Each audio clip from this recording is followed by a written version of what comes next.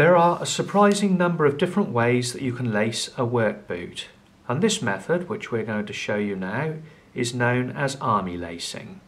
So begin by passing the lace through the bottom two eyelets like this, ensuring that the lace length is equal. Then pass the lace through the outside of the eyelet above, like so, on each side, and gently tighten it. Then pass each lace diagonally through the inside of the eyelet above,